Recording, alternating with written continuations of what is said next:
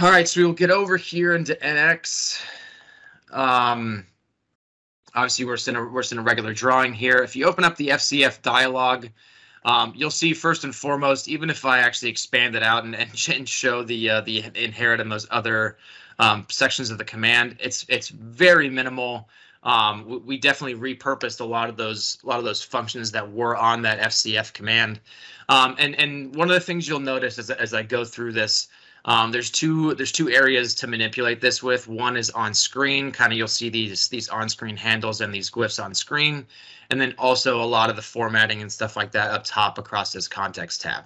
So on screen here, these are your tools for the composite versus the single frame here. You have like this drop down box. You have the adding a new frame for the composite to add right there. It just takes the settings for the ones that's already selected. So if I change this to 0.3 up in the context tab and I press this add button right here, it adds another one that's also 0.3. You have your on-screen flexibility in with these compound frames here of moving it up and kind of reordering and moving up and down and kind of having that on-screen flexibility. Again, just kind of showing that on-screen workflow.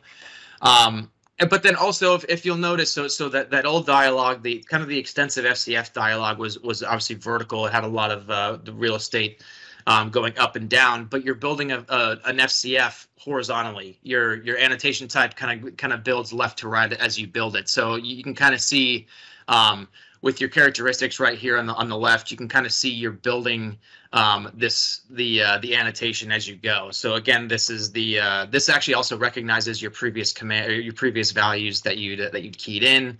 But yeah, again, so you can change your tolerances, you can change your shape or what have you going across with your modifiers. Also your datums. This is interesting as well. You can add these modifiers to your datums, but then for compound datums, kind of like we saw with the composite frames, we have the flexibility of the of reordering and moving these around. We'll take some of these off. And then again, if you press the add new, which is the same in both areas, so there's add new, it takes the one that you're currently working with.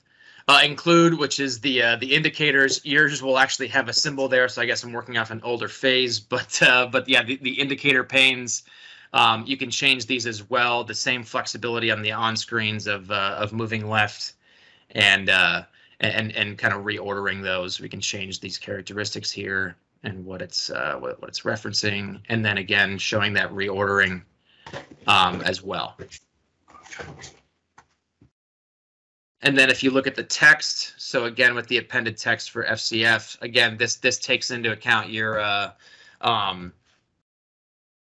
the new modernized dialog here. So again, if we show this, it shows the appended text appearing above and below that FCF. So again, it is really kind of, it takes that context tab from modernized note. It really almost has a paradigm shift of actually building your FCFs horizontally and left to right and really going with that workflow. And again, it's really nice to also see the dialog real estate for FCF get reduced as well. I did see in the chat, thanks Dave for answering.